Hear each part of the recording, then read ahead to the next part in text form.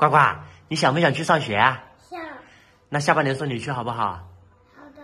好多人都说我家呱呱怎么这么大了还不送去学校？其实我们是这样想的，一是因为我老婆没上班有人带，加上我们觉得这么小太早送去学校的话容易生病啊，所以我们就想着等到他4岁的时候直接上中班。还有一个最主要的原因啊，就是我们去年刚搬过来这边的时候，杜杜小学旁边再新建一个幼儿园。刚好今年9月份开始招生啊，所以我们想着到时候在一起接送方便一点，这样我老婆就不用那么折腾。现在我们准备去给呱呱看一下学校，马上4岁了，是该上学了。啊，你要送我去上学吗？不是啊，先去找学校，走吧。怎么样？这个学校漂亮吧？漂亮，肯定漂亮了，新学校啊。这个听说还是个公立的幼儿园。呱呱，你喜不喜欢这个幼儿园？喜欢。这个幼儿园是今年4月份建好的，还挺大的。然后杜杜小学就在那边啊，到时候2个在一起接送的话就特别方便。但是这学校它是公立的，不知道我们这种外地户口能不能进啊？我估计是能进啊，因为这个学校位置比较特殊，它周边本地人特别少啊。像杜杜那个学校也是啊，一个年级180个学生，有140个学生都是外地户口。我过去看一下，看有没有人值班，问一下什么情况。对，希望我们外地户口也能进啊。好像这种公立的幼儿园学费的话比私立也要便宜啊。怎么样？这里不知道问谁啊？到时候我在杜杜上学的时候再过来看吧。哦，留意一下。对。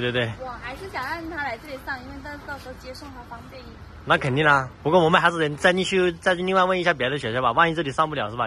要多准备一下。可以。然后这边这个学校的话，就在我们村子旁边一点，但是跟杜杜学校是刚好2个反方向。再看看这个幼儿园，看看多少钱1个月。这个我估计比以前东区那边要贵。诶，它这里有写啊，保育费是1300，伙食费23，还有生活费、托管费。这样算起来的话要1700一个月了。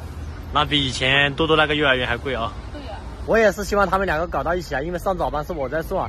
本来送杜杜已经跟我上班是反方向了，如果这边再来个反方向的话，那我要跑3个地方啊。我现在又纠结了，人家说公立幼儿园不教东西，私立才教。啊，这样吗？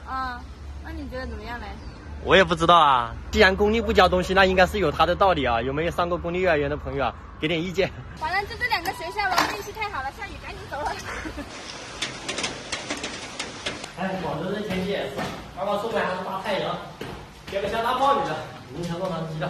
我加了老师的微信了，老师说如果想去的话，直接在手机上面报名就可以了。大把的学位是吧？对，一想到他们俩都去上学了，我就开心，我终于轻松一点了。终于等来这一天了啊，不用一天到晚带娃了是吧？呱呱，你想去哪个幼儿园？我想去姐姐上学那个幼儿园。你想去那个啊？跟姐姐一起是不是？但是不知道能不能进啊，到时候能进的话就去那个啊，好不好？不过他们俩到时候都上学了，我想找个合适的工作也难。那肯定啦，因为你毕竟还要考虑到他接送他们2个啊，那肯定是你就着工作的时间，而不是工作的时间来就着你。哎，到时候你去看吧，你好好带着他们2个吧。看得出来啊，我老婆是发自内心的开心啊，这么多年了，终于可以喘口气了。好多网友还问我们生不生3胎，肯定是不会再生了啊。